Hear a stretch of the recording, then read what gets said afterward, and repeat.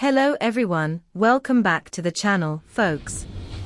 Before we start today's video, please don't forget to like and subscribe to the channel to receive daily content about Celtic. After securing the Scottish Premiership title, the Hoops are immediately focused on the next battle, the Scottish Cup. Celtic knows that the path to total glory includes winning this prestigious trophy. With the domestic championship title secured, the team is now chasing the coveted treble. The winning mentality of Celtic remains unwavering. The Premiership triumph served as fuel to propel the team towards the Scottish Cup final. The players are aware that the season is not over yet, and ultimate success will only be achieved with a brilliant performance in the Cup tournament.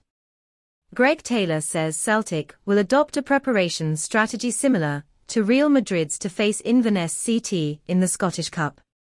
Despite being favourites, Taylor emphasises the importance of treating every game with equal dedication. The 5-0 victory over Aberdeen has boosted the team's confidence. Taylor acknowledges the pressure of being the favourite, but is determined to give his best. He praises McGregor and Forrest as club legends. Taylor aims to reach their level of success while cherishing every moment at Celtic.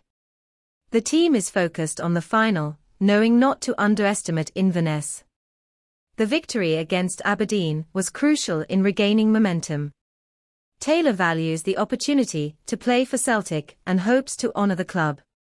Now, tell me, Celtic fans, what are your expectations for this big final happening on June 3rd?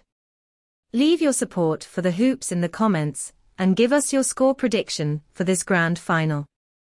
Subscribe, because I'll be back soon with more updates about the boys. Thank you.